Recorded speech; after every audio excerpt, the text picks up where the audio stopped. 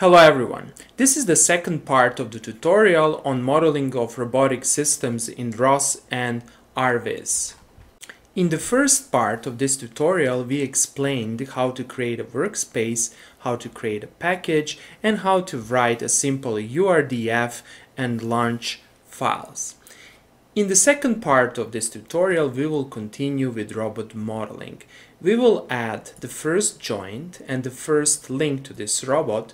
Then we will add the second joint and the second link to this robot, and consequently we will modify the URDF file. Next, we will define the first joint and the first link. Let us close our RViz. Next, we need to change the folder. Let's see where we are.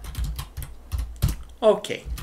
We need to go to robot model package, and then we need to go to the URDF folder, and we need to edit this file robot.urdf. Okay, over here I need to define my joint.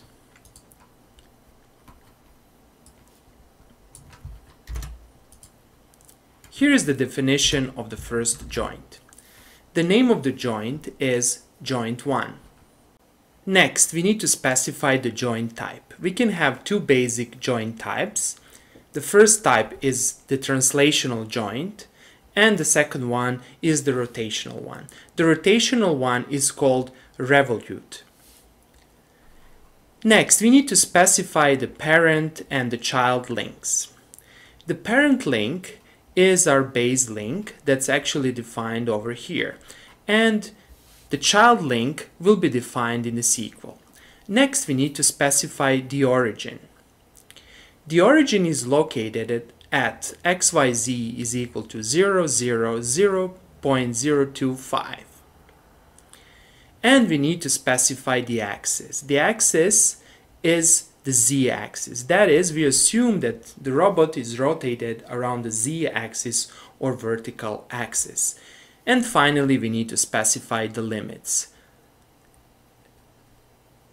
The limits is defined by the lower and upper bounds, and the lower and upper bounds are given in radians. Here I will specify 2.2 radians, or let's decrease this. Let's, for example, assume 1.2, and here minus 1.2. Okay, then we need to specify the max velocity, and we need to specify max effort. Next, we need to define the first link. Here is the first link. The link name is the first link. Here we define the visual representation of our link. Let's specify the geometry. It's a cylinder with a length of 0.5 and with a radius of 0.04. Where is the origin?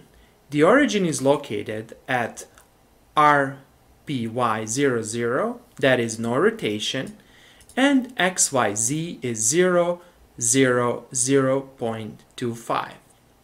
We specify the material, and we end the visual representation and the link definition. Okay, let's save our URDF file.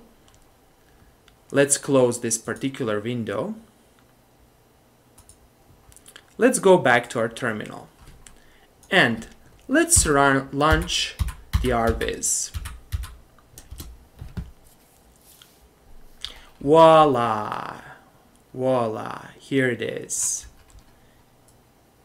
Here's our base link, here's our first link, and over here we have our first joint. Let's try to move our first joint. Here it is. By clicking over here, you will see this window, and this is our joint state publisher GUI, that is the package that we included. Here I'm rotating the link, however you cannot see anything since everything is symmetric. Once we add the top link, you will be able to see the actual rotation. Here, it's very instructive to see the coordinate systems. For that purpose, I will click here on Add, and I will search for TF. I will click on OK. So here are the coordinate systems. Let's expand the coordinate systems and let's expand the frames. Frames and coordinate systems are the same, are actually the different words for the same thing. Here I will disable everything and I will see the baseline coordinate system. Here's the baseline coordinate system. Here's one axis, here's the second axis, and inside you cannot see the third axis. Let's see the first link coordinate system. The first link coordinate system is given over here. And now you can understand the offsets given in our URDF file. Notice what is written over here. The origin of the joint is displaced in the z direction for 0.025. Let's go back to our RViz file. The origin is actually in the base link. And you can clearly see that our first link, that is, the joint of the first link, is displaced in the z direction for the half of the height of our cylinder. Okay. Next, we need to define the second joint and the second link. Consequently, let us first close RViz. And let's open our terminal. Over here, we need to edit again our URDF file, and we need to add the second link and the second joint. First, we need to add the joint. The joint name is joint 2. The type of the joint is prismatic. Prismatic is the same word and equivalent to translational. Then we need to specify the parent link. The parent link is obviously the first link, since our second joint sits on the first link. The child link is the second link that's defined over here, and I will explain it in a sequel.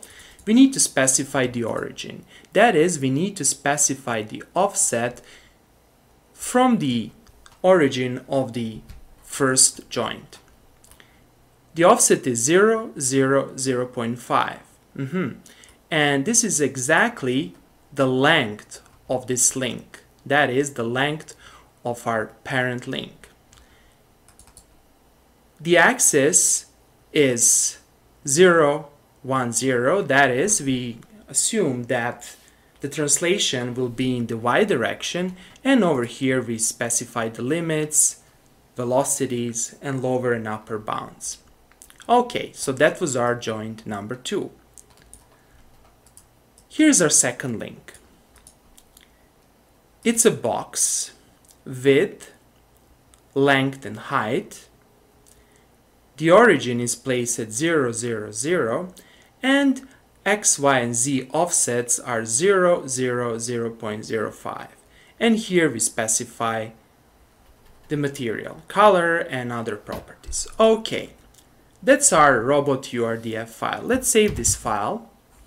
Let's close the window and let's run our URDF. That is, let's start our RViz. And voila! Here's the final result. Here's our robotic system, that is our manipulator. Let's see the coordinate systems. Again, add, search for TF, and let's see what happens over here. Base link, one axis, second axis, and the third axis is in the z direction. Let's see the first link. Here's the coordinate system. Let's see the second link. Here's the coordinate system. Let's try to move our robot. I will click over here and let's first move the first joint.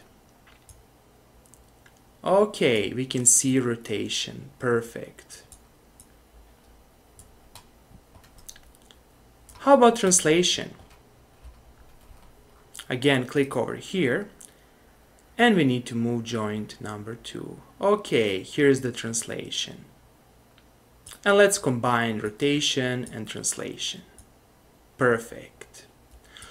Okay, that would be all for today. I hope that you like this video. If you like the videos I create, please press the like and subscribe buttons. Thank you very much and have a nice day.